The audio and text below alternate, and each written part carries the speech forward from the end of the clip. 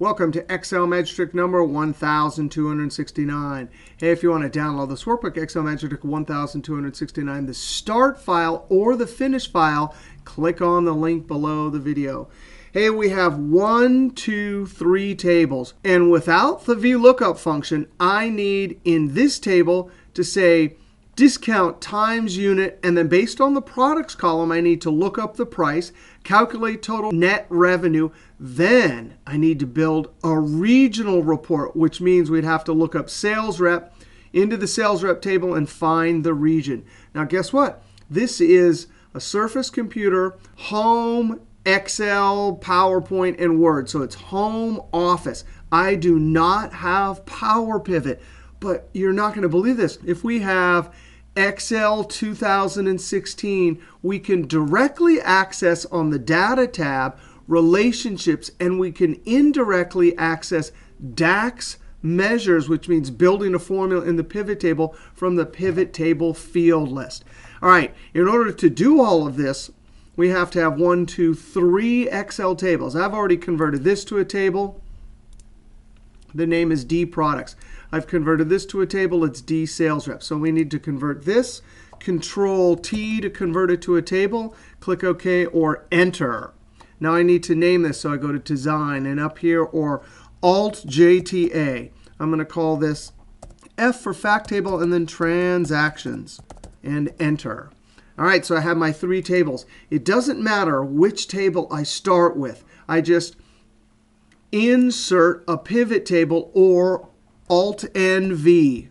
And the trick is we're going to have to add this to the data model. So even though we don't have the PowerPivot add-in, which would allow us to go look at how the data model is constructed and build DAX measures over in PowerPivot, we can still do it indirectly as long as we check that. And in fact, the Columnar Database, which can hold millions and millions of rows of data, much more than an Excel sheet, is in every version. So when we click this and click OK, it's going to take a second here. It's loading it into the data model, and it puts the pivot table on a new sheet. I'm going to double click and call this Regional Report and Enter. Now I'm going to drag the field list over here and drag this down here. Now, because we added it to the data model and we have a number of tables, Excel tables, I can click on all, and sure enough, there's all of our tables. Now, notice this one has a dark line. That means it's been added already to the data model.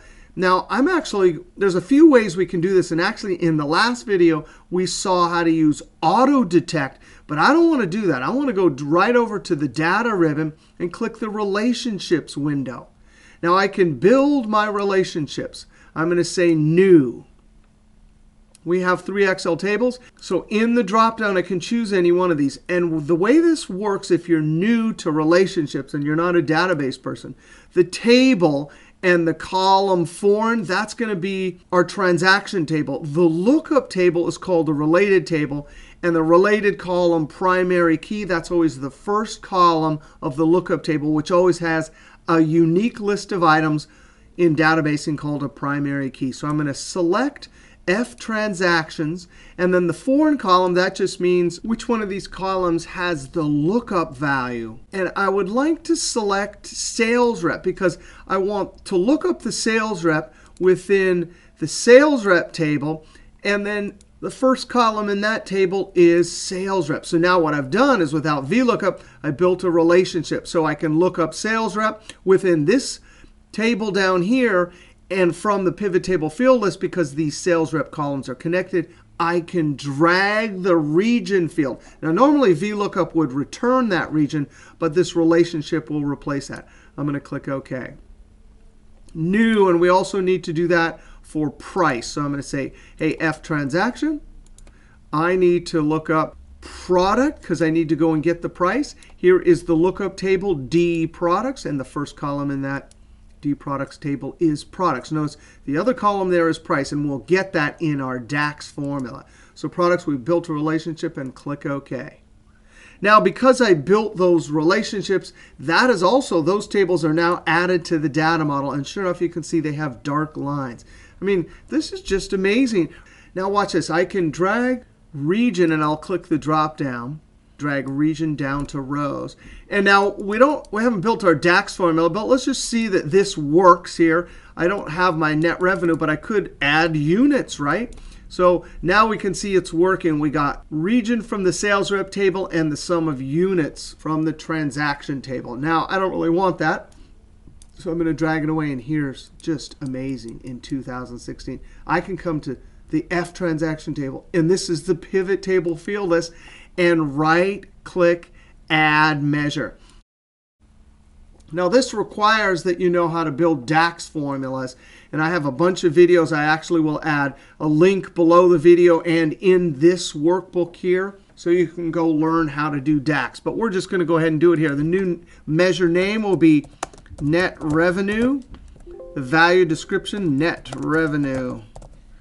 And here's where we can build tab, tab, tab. And here's where we can build our DAX formula. Now, in order to calculate net revenue, we need to take the price for each product times the number of units sold times 1 minus the discount. That means we're going to actually, in the transaction table, have to have a calculation for each row and then add it. And the perfect function for that is SUMX. And you can even read the screen tip.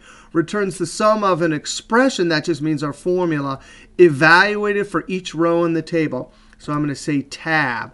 Now, these screen tips, they're trying to be polite, but they're always going to hide our drop-down list here, which is really annoying. I'm going to type FT because in order to get the SUMX to calculate its expression, we need to say what table it needs to iterate over. So I scoot this out of the way, and I can see it's F transaction, so I hit tab. There's the table. Now, comma, our expression or formula.